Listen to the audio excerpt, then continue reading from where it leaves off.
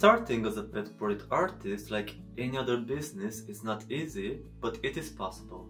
There is plenty of room for all of us in this niche. Just imagine how many millions of pets are out there waiting to be drawn. In this video I'm going to share how I became a pet portrait artist, how to price your artwork, where to find your clients, how to deal with clients, where to promote your artwork, tips and tricks, and much more. You'll also see me work on this commission next to me, and I'm going to do it in real time, so no speeding up, because I want you to see how I add all the small details. Because the topic of this tutorial is all about commissions, I was thinking, why just not work on a commission while talking about it? What do you need to be a pet portrait artist? All you need to do to be a pet portrait artist is motivation, love for animals, time to practice, materials to draw, and hard work. The art supplies must be archival, which means they won't suffer changes with time. Now that you are selling your art, you want to provide the best quality possible. Sounds simple, right? But we all know that practice is much harder than theory. Without practicing drawing pets as often as possible, we can't get better and better at it. Fur is very hard to draw because it has a lot of layers, colors, and goes in all the directions possible. If you have a good set of pencils, some quality paper, and a hand to draw with, all you have to do is to get to work and explore this new drawing subject. How I started drawing pets. I started drawing pets 4 years ago. Before that, I only worked in graphite. One day, I was thinking about something that would remind me of my cat forever, finally having a moment of brilliance and realizing that I could try drawing her. Said and done. I was very nervous as I had never used color pencils before, venturing into a totally new experience. I took a quality picture of her with my phone and started drawing her. After the first touch of the pencil on the paper, I totally fell in love with color pencils, and after I completed my cat's eye, I realized that this is what I want to do from now on, eventually giving up drawing people. I don't know what attracts me so much to drawing animals, but I have a huge love for nature and everything around us, including animals, which was like a driving force in this new adventure. Animals are so complex. Fur goes in all directions. They have so many colors in their eyes and fur, which always keeps me entertained when drawing a pet. You can really never get bored. After my cat drawing was done, I posted the final result on Facebook, receiving some very positive feedback, which further fueled my desire to try another pet portrait. People started to ask me if I could draw their furry friends as well, after which everything was like a snowball effect, getting more requests and better with each drawing. I think that pretty much all of us who draw pet portraits have a similar story. We all started by drawing for family, then strangers saw it and wanted a drawing too. If we did it, surely you will too. Just believe in yourself and give yourself a lot of time to practice.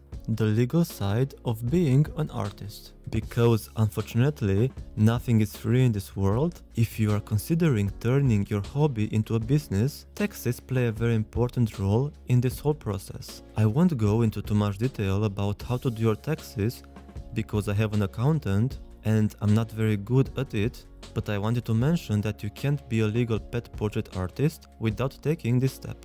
I too found it hard to see that out of the total amount taken on a portrait, some goes to tax and some to social security, but that makes me feel like I have a legal business and everything has to be taken seriously.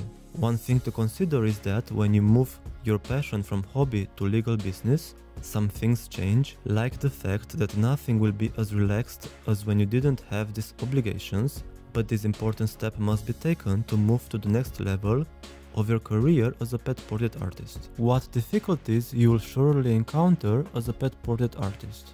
Although I would like to tell you that everything is a piece of cake and will go smoothly, the reality is that you will encounter difficulties. Everything I say in this video is from my own experience as a pet portrait artist. The first difficulty will be putting yourself and your art out there in the world. This is a very scary step, knowing that you are exposed to the world and your art will be seen and judged. But there is a positive side to this, especially when you see all the positive comments and support from the other artists. Another difficulty encountered when starting a new career is finding clients. in order to find clients so they can make a decision if it's what they want or not. We all start out drawing for our family for free or for a very small fee, this being a perfect time to refine our skills and create a body of work.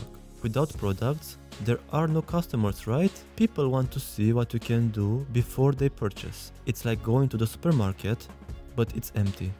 If you don't see any products on the shelves, you have quickly walked in, looked around and left because there's nothing else keeping you in the store. It's the same with social media and promotion. If people don't see that you regularly post drawings and don't have a body of work, they will move on and find someone else who has all of those things. With all that being said, create as much as you can, explore new breeds of cats and dogs, horses or other pets to have a more diverse portfolio, reaching a wider audience. As artists, we don't post every completed artwork on our social media. That's because not everything comes out as planned, but as a beginner pet portrait artist, you'll be tempted to post anything to showcase your art as much as possible to get some traction. But the more important question is, when are you ready to show your art to the world? The idea of posting for the first time on social media is terrifying, but exciting at the same time. I believe there is no ideal time to showcase your art on the internet. When you're comfortable enough with the level you're at, then it's time to take the step. Nowadays, social media has become a chaos, but also a great opportunity for artists, many of us taking advantage of this opportunity and the benefits of the internet in this modern world. The art community on social media is very encouraging. As artists, we all are competitors, but there is room for everyone, so I don't see the point in putting each other down. I like to discover new artists and encourage them with positive comments and advices. You don't have to be afraid of what people say. You draw for yourself and your soul, not for others. You will know for sure when to post on social media for the first time, and if you really can't convince yourself to do it, be spontaneous and one day post something without thinking about the consequences and start from there, see what works and doesn't. In time you'll get courage, you will learn how to post quality pictures from the right angle and discover how this whole social media works. How much should you charge for your commissions? When it comes to being a pet portrait artist, the price of a drawing can be very awkward to talk about. At first, you'll feel very guilty charging money for a drawing, and you'll feel embarrassed when the client asks you for your rates. Each of us knows how much we would like to be paid for a drawing, so there is no magic formula to calculate the price, but what you can do is to do some research and find out how much other artists charge and compare their skills level with yours. Of course, an artist with much more experience than you will charge more for a drawing. We all start from a very small amount, but the more drawings you do, the more experience you gain, instantly increasing your rates. The easiest way to figure out your pricing is to calculate how much a drawing takes you and divide the duration of that drawing by hours. For example, a drawing costs $200. If that drawing took you 20 hours, you were paid $10 per hour.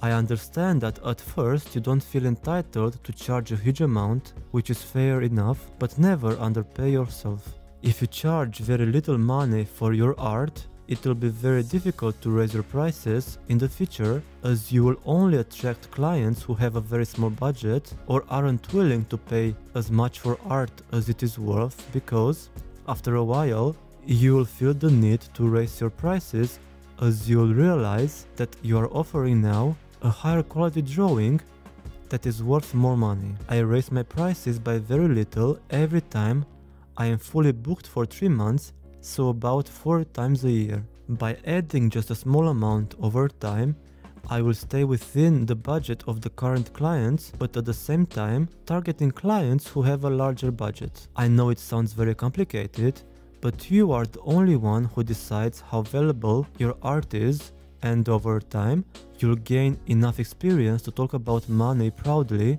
without shame, and not caring when clients stop responding after you tell them the rates, because frankly you wouldn't want to work with such people. Even now, after 4 years, only 1 in 10 people who contact me become my clients and want a drawing, so it happens to all of us. You just need a bit of luck to get in front of the right people. Where can you find your first clients? Let's be honest, our first customers are always our family and friends. But we can't keep drawing for them, are we? At some point, we have to find a way to attract people outside our family who are interested in art. The easiest way to get our art in front of total strangers is the internet. The online scene has developed so much in the recent years that with a ton of luck and the stars aligned to your advantage, you can go viral overnight, especially with apps like TikTok. A must-have in self-promotion is a website. To be taken seriously, I recommend building a website that is simple but contains all the information needed.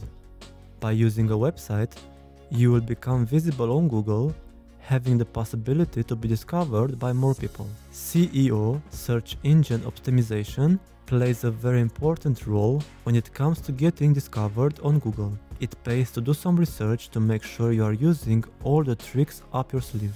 Now let's break down some very popular ways of promotion. The first one is Facebook. On Facebook, your posts can only be seen by people who follow you. I recommend making a page separate from your personal one. Facebook now has a business page option as well. There, you will try to attract people who want to see art on their feed, who are crazy about their pets, and who may become potential future clients.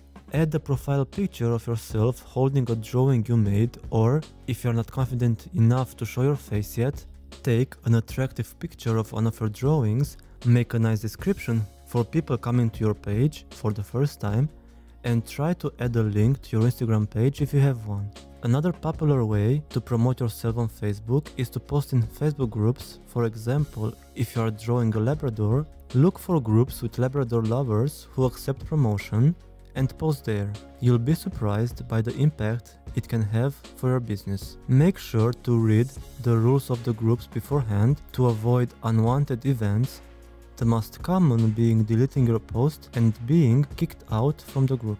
Instagram. This platform is my favorite, even though its algorithm gives me headaches sometimes. Unlike Facebook, here you can use hashtags with which you can reach a whole new audience without much effort. The Explore page is a great place to aim for, so do a little hashtag research before posting. Another great way to get your art in front of people's eyes is Instagram's new addition called Reels. They are a goldmine. If you put up a well-made video at the right time and using a popular soundtrack, you can go viral overnight and attract a lot of traffic to your Instagram page, this being perfect for new artists, so I recommend investing time in them.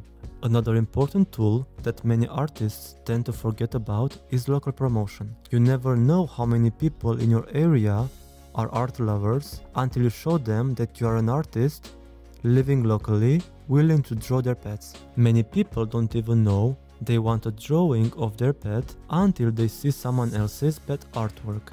This summer, I handed out over 2,000 flyers in my town, putting them in people's mailboxes. Also during that time, I went to all the pet shops, vets, dog trimmers, cat and dog hotels in my area and left my business cards everywhere. After I finished sharing all of those, I can't even explain the level of fulfillment I felt. I knew I was telling the people around me, hey, I exist, I make drawings and this is my art.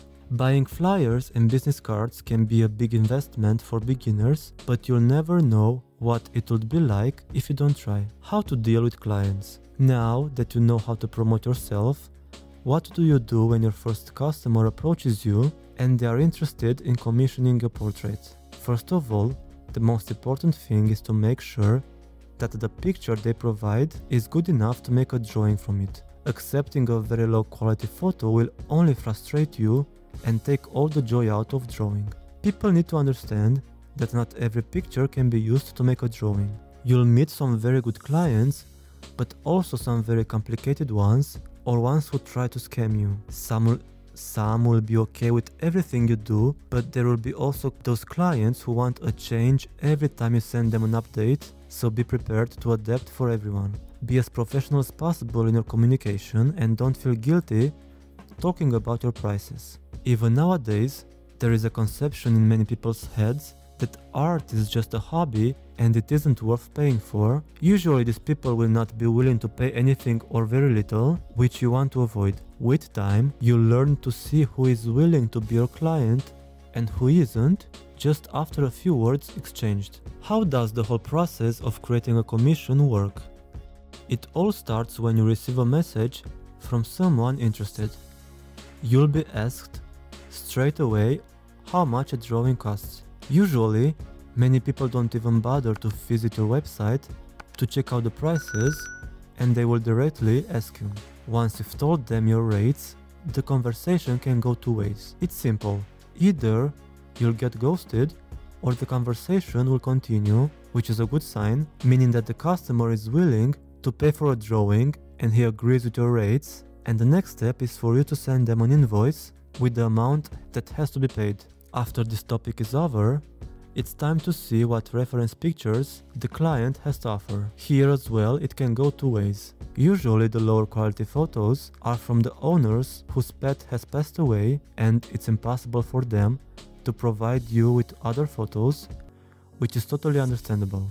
When I encounter this situation, I try to use as many of the photos provided as possible to produce an acceptable drawing or trying to edit them. If the pet is still alive, many clients are willing to take other photos to make your job easier, because in the end, both parties want the best end result. Once everything is in order with the photos, a deposit must be paid.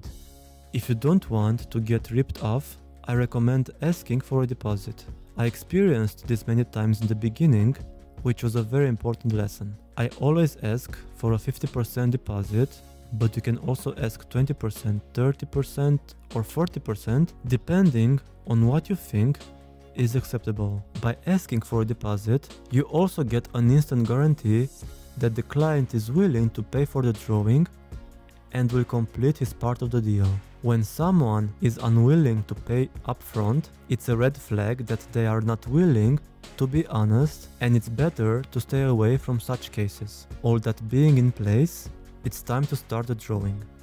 I recommend sending an update to the clients as often as possible to leave room for touch-ups. If you only send them the end result, it will be very hard to make any major adjustments. Now the drawing has been finished and approved by the client, it's time for the payment of the other half plus the shipping costs. A second invoice will be sent, including all the payment details. Some customers are willing to pay everything up front, but that's very rarely. Once you are sure that everything has been paid for, the drawing must be packed and sent. Make sure it is very well protected throughout the transit period, both against moisture and against bending. I always remember to ask customers for a picture or a video of the drawing next to the real pet to add to my website and to post on social media. By doing this, you'll gain more credibility that you are the one doing all the drawings, as I have often been accused of stealing pictures or videos from other artists and posting them on my social media. Keeping fingers crossed, the artwork will get to the customer intact and they will be over the moon with what they got. That's pretty much the whole process from my own experience. Of course, sometimes it doesn't always work out that way.